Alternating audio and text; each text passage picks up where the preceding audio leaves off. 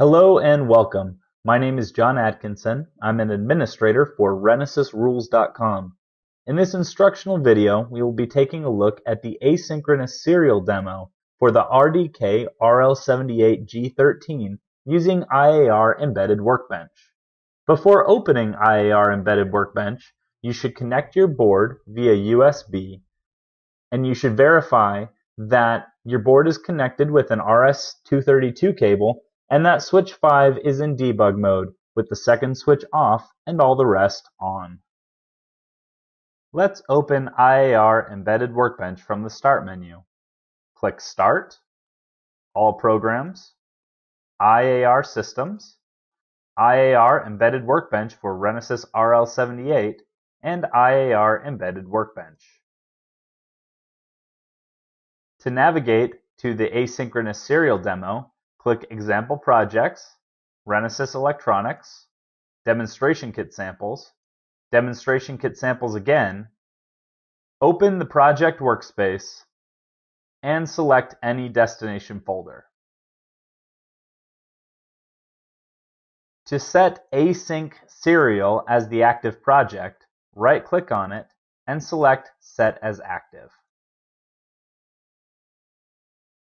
To build the project, right-click and select Rebuild All.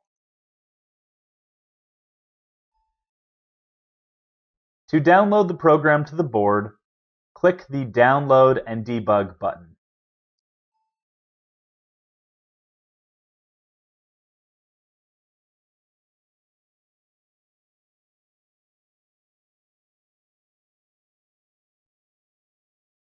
The program is currently paused. To cause it to run, click Reset, and then click Go. If the demo is running properly, you should see instructions on the board to connect a serial cable, open a terminal, set the baud rate to 19,200, and type Z to pause. Let's follow those instructions by opening a terminal. I prefer PuTTY. Going to select serial mode. The COM11 is the port that I'm connected to, and the baud rate should be 19,200. When I open the terminal, I now see the numbers 0 through 9 being printed across the screen repeatedly. If I press Z, they will pause, and I can press any other key to get them to resume. And this is how you use IAR Embedded Workbench to properly implement the asynchronous serial demo. If you have any further questions, please feel free to visit us at RenesasRulz.com and be sure to check out these other great links.